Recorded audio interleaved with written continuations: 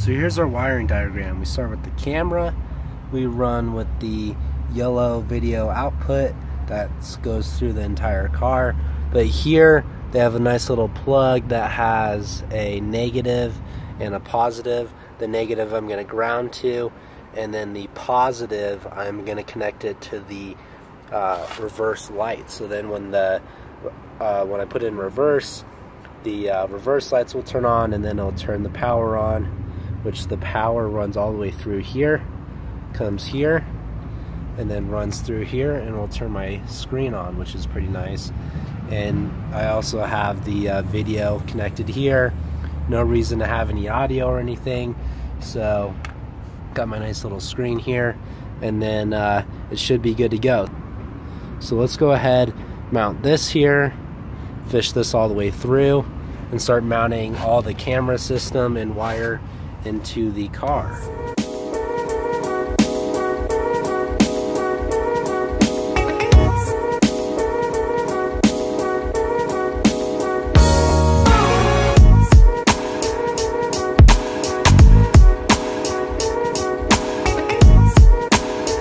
We're going to get the power from the light, and we're just using a 1/4" socket. Loosen them up.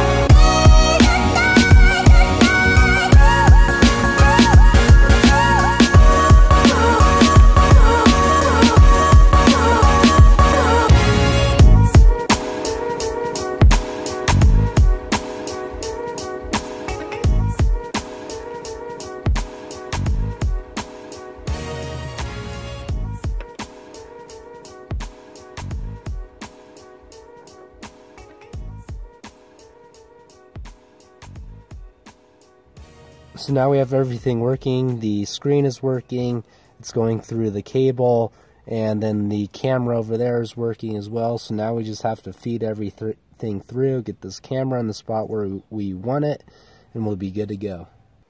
For fishing the wire underneath the truck, I am deciding to go right with this rail right under here. You can see there's wires already going all the way down it. So I'm going to zip tie it on those wires and just bring it all the way down until I get to the left side of the door.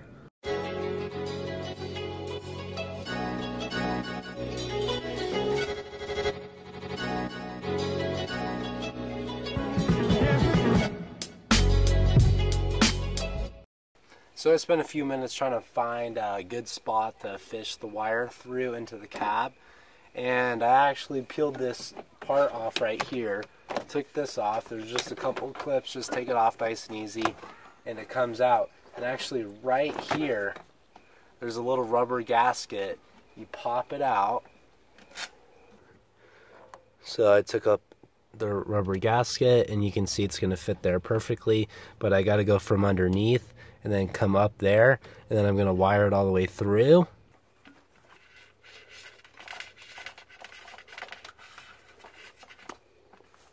Now we just want to feed it all the way through here. Pretty simple stuff.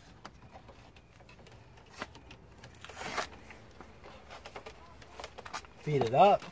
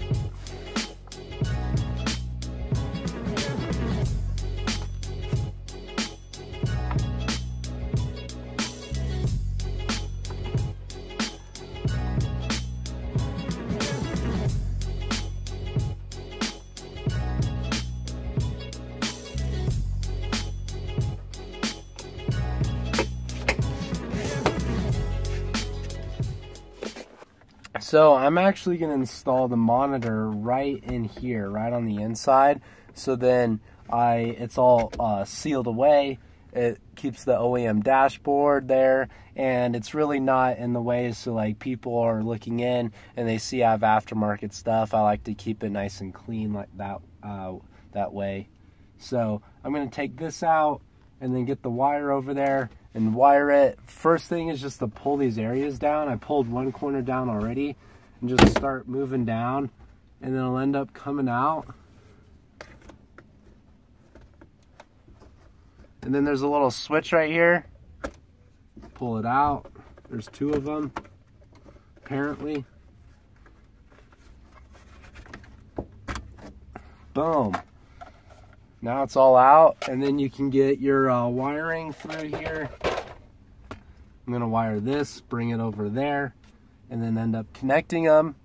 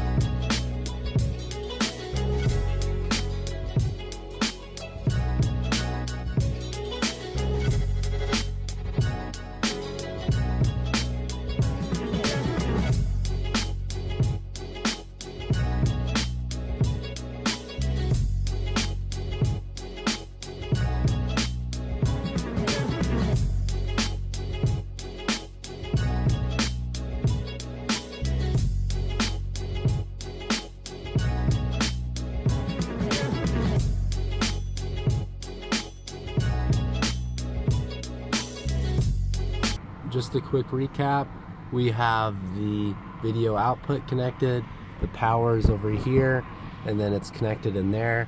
This is the power all the way to the screen that's in here, and then you can see that we have the grounded connector with the black wire that's connected to this. This is for an extra piece, like if you had a rear sliding door or a sunroof, but I don't have any of that, so I'm just taking advantage of this. I actually could find some power with that, and I could have powered the unit with this, but it wouldn't turn on and off with the reverse lights, so that's why I use the reverse lights instead. Now it's basically clean up this wire system, put this part away, and then test it out and make sure it all works.